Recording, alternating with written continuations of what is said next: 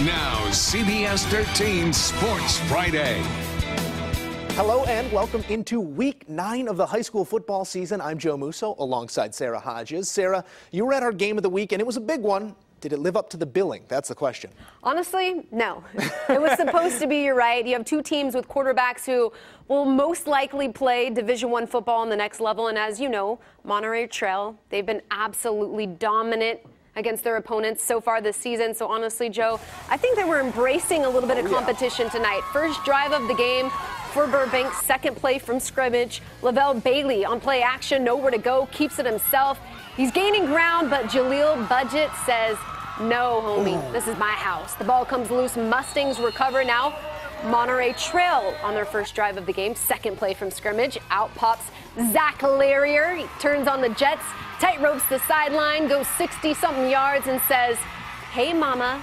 That would be Emily Larrier over there, by the way. Mustangs, exactly, go up 7-0. Later in the first, the Stangs knocking on Burbank's door, and Larrier knocks the hinges off of it. Second rushing touchdown of the game. Burbank drops their first L in league play while the Stangs stay undefeated, 41-6 the final.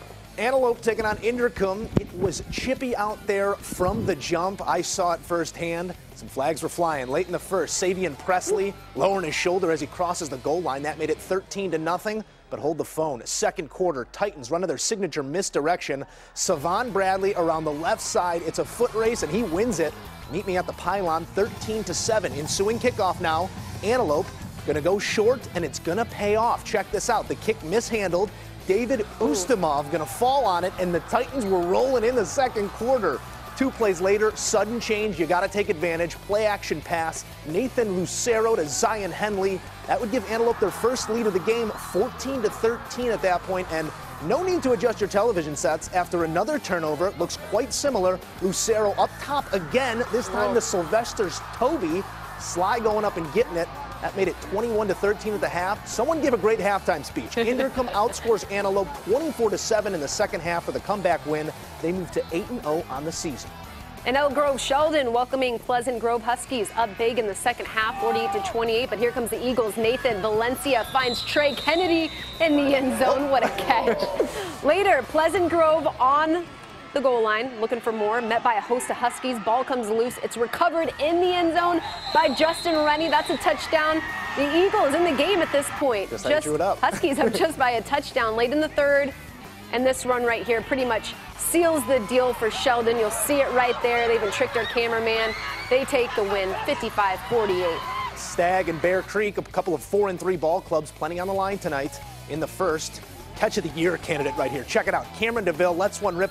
Dominique, don't call me Dom James. Full extension, holds on. Just another day of work for the senior. Later, DeVille going to keep it off the left side. Little QB keeper. Moving with your eyes, young fella. 25-yard scamper gave the Delta Kings a 14-13 lead on the ensuing kickoff. Bear Creek's Davian Phillips following his blocks and then turns on the Jets. No one's going to catch him. 85 yards untouched. But it wouldn't be enough. Stag goes on to win this one 27-19. All right, a little further down south, St. Mary's welcoming Tracy. Rams in business early, up 28-13. Handoff to Trey Washington. Gets some good blocks to pay dirt.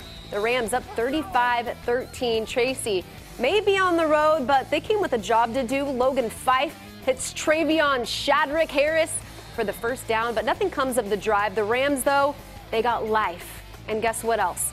Some fresh legs. Demarier Cotton not stopping until he sees 6. He eventually gets there. St. Mary's comes up big in this one to go up 3-0 in league play, 42-20 your final.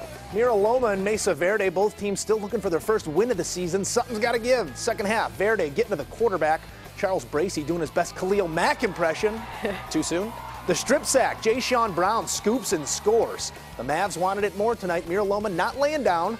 George Aberman, again, flush from the pocket, picks up a nice gainer off the left side here, but no points would come of it. Later in the drive on fourth down, Sal Ramirez, untouched, comes through for the sack. Mesa Verde in the win column for the first time this season. Moving closer to home, Grant welcoming Del Oro, the Pacers in business early. Xavier Johnson reading the defense well. He sees daylight and chases it, diving into the end zone to put Grant on the board. But the Golden Eagles, they have an answer, and his name is Sheldon Cohn. We saw him last week. He thanks the man upstairs for this one, picks up 6. And that's not all from Del Oro. This time, it's Carson Jarrett to Joshua Moore for some more points. The Golden Eagles barely sneak past Grant, though. 22-21 is the final in this one. Some other scores to bring your way from Week 9. The Folsom Freight train rolls on. Since being shut out in Week 1, the Dogs are averaging 56 points per game. Elk Grove getting back in the win column on a rivalry night, 28-0 over Franklin. All right, and moving on to some more. The Rio Linda Knights get the big win against the Fighting Zebra in their territory, 52-35. Both of those teams now 2-1 in league play.